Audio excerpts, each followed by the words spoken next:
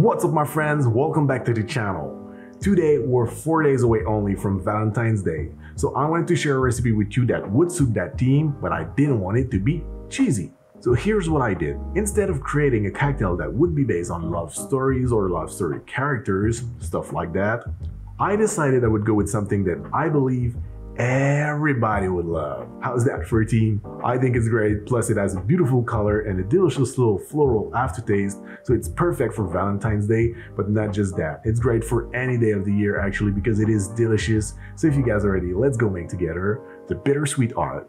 Let's go.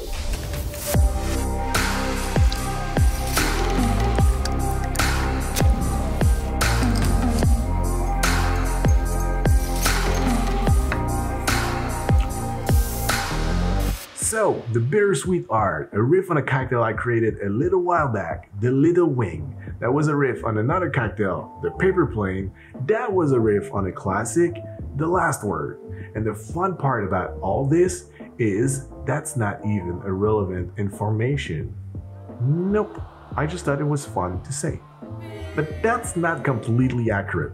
I think it is relevant to talk about the creation of the Little Wing and why is it tied to the bittersweet heart. When I created the Little Wing, I wanted to create something that would please everyone, from the true whiskey lovers out there to the one that are afraid of whiskey, the one that love bitterness, and the one that didn't acquire its taste yet. So I based myself on the Paper Plane, which is already a crowd pleaser, but I took some bitterness out of the equation by removing the Amaro Nonino and replaced it by some floral notes by adding some Saint Germain elderflower liqueur. Then I added a few slices of cucumber for extra freshness to balance the extra sweetness that's added by the Saint Germain in comparison to the Nonino, and I think it worked out pretty well. We kept that on the bar menu for years, and honestly, I never served it to anyone who disliked it. So when I decided I wanted to create another cocktail everybody would love for this year's Valentine's Day, I thought why not using the same flavor spectrum of the Little Wing, but in a different way. But before we talk about the ingredients, let me ask you something. Are you planning on going crazy this year on an expensive bottle for Valentine's Day? Or I don't know, maybe something like a cool getaway or a fancy dinner for the loved one? If so, well, you need to hear this. But before, let me go grab something.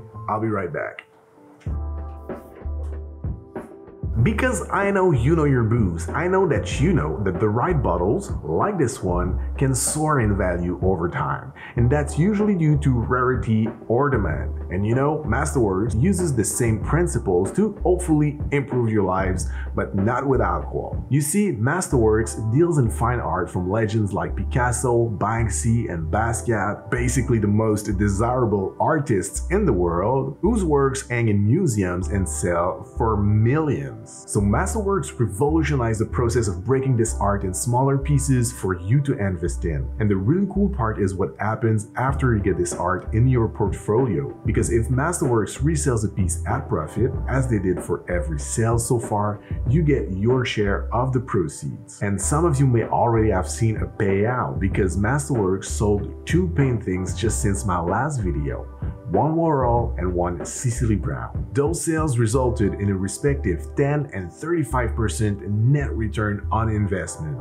And that could be you. But with results like that, you will not be surprised. There's a waitlist to get started on Masterworks. But the great news for you, my subscribers, you can skip that waitlist simply by clicking the link in the description below. So thank you very much Masterworks for sponsoring this episode. Now let's go back to our cocktail. Alright, so back to the cocktail. The bittersweet art. What you're gonna need is Anejo Tequila. And I would like to point out that even if I prefer this cocktail with Anejo Tequila, guess what? I tried it and it's also good with Blanco and Reposado. Now you're also gonna need some Aperol, Grenadine, and if you want to follow my recipe for the Grenadine, link is gonna be up here. And also, if you want to support the channel, we've launched our Patreon recently, and there's one tier where I share every month an e-booklet where I cover everything that we talked about the previous month. So all my syrups are already there, so I'm gonna link that in the description below. Now you're also gonna need some orange blossom water, slices of cucumber, fresh lime juice, and saline solution. When I made my old-fashioned video a couple of weeks ago, I used saline solution as my secret ingredient to make the old-fashioned even better. And I decided from now on, every cocktail I make on the channel, I will try them with and without, and if it's better with the saline solution, I would add it to the ingredients list. And even if it's always kind of optional, in this one, it makes a huge difference. I highly recommend it. Now, the cocktail. So first in the cocktail shaker, we're gonna add 2 long slices of cucumber. And then using a muddler, we're gonna muddle the slices.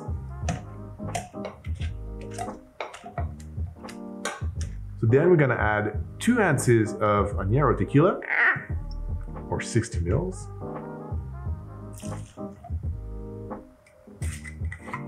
Half an ounce or 50 mils of Aperol. Half an ounce or 50 mils of the Grenadine.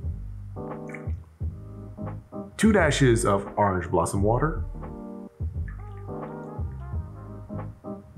4 drops of 10% saline solution, so that's 10 grams of salt for 90 grams of water. And 3/4 of an ounce or 22.5 mils of freshly squeezed lime juice. Then we're gonna fill our shaker with ice, and we're gonna shake it vigorously for about 10 seconds.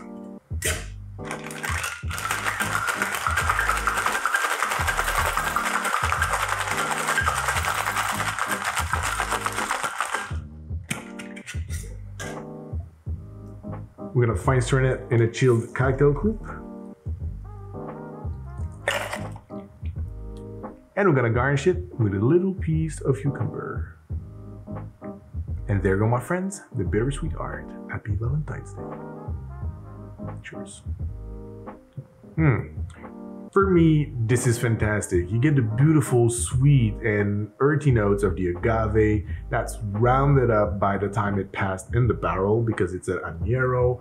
The bitterness from the Aperol is no more bitter than just a splash of grapefruit juice in a cocktail, for example. So there's no need to be afraid of that in the cocktail. It really passes really easily. Then you get some tart sweetness because of the grenadine and the pomegranate and the lime juice, a hint of floral notes, but it's not perfumey. It's just perfectly balanced for me, and a little freshness from the cucumber that really makes it super bright. I love this cocktail. I really hope everyone that will try it will love it. So my friends, this is it for me today. Thank you very much for watching. Don't forget to subscribe before you go, to turn that bell if you want to make sure not to miss the next video. Until then, thank you very much again. Happy Valentine's Day, and see you very soon. Cheers. Bye. No, for real, it's really good.